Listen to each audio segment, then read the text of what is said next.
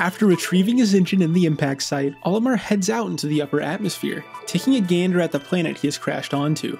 After his gander has been taken, he decides the best course of action would be to search for more ship parts in a part of the planet he dubbed the Forest of Hope. With its forest aesthetic and a Bulborb, let's see what you couldn't miss.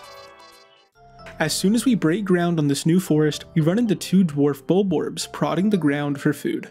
While usually this is done near plants, here we see the dwarf Bulborbs seemingly prodding with no clear reason as to why. However, if we look directly to the right, we find the eternal fuel dynamo.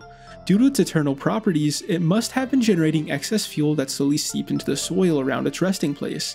This must mean that the dwarf Bulborbs were prodding not only for food, but for the excess jet fuel as well. This tells us that dwarf Bulborbs can gain nutrients from fuel, but also enjoy the taste and treat it as a delicacy.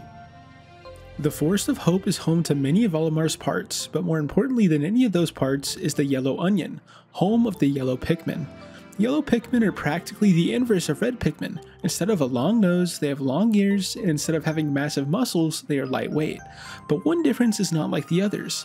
Like how many animals are natural hunters, yellow Pikmin are natural bombers, knowing their way around explosives like the back of their hand. While this fact is very odd, the evolutionary conditions that required this adaptation to occur in the yellow Pikmin must have been even more odd. One can only imagine what threats they must have come against to require evolving into bomb specialists. Olimar, realizing he needs more help, leaves and comes back with blue Pikmin companions. Utilizing their ability, we are able to retrieve the shock absorber from across a small spring, but before we acquire it, we come across a Bulborb sleeping next to it.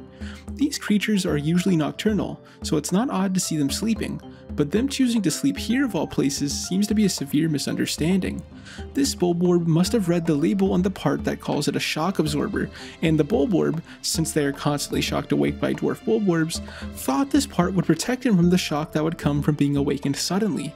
However, no matter how absorbent the shock this part is, it can't do anything about psychological shock, leading to the Bulborb being even more shocked than usual when he wakes up to getting attacked by our Pikmin.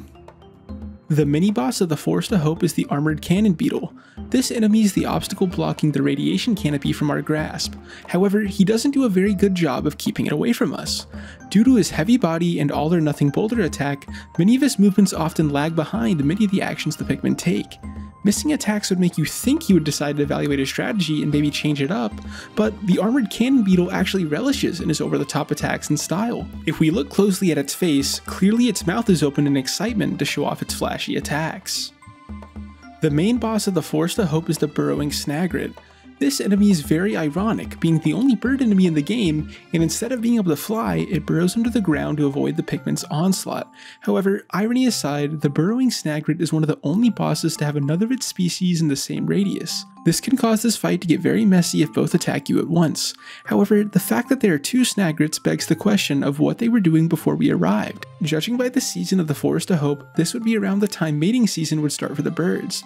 This must mean Olimar disrupted these two Snagrids during a sacred moment. This wouldn't matter too much if it wasn't for the fact that many birds travel in flocks, so if the word ever got back to the flock that two Snagrids were assassinated during a sacred moment, Olimar's journey would have gotten a lot harder.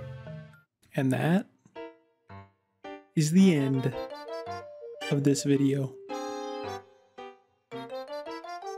If you enjoyed,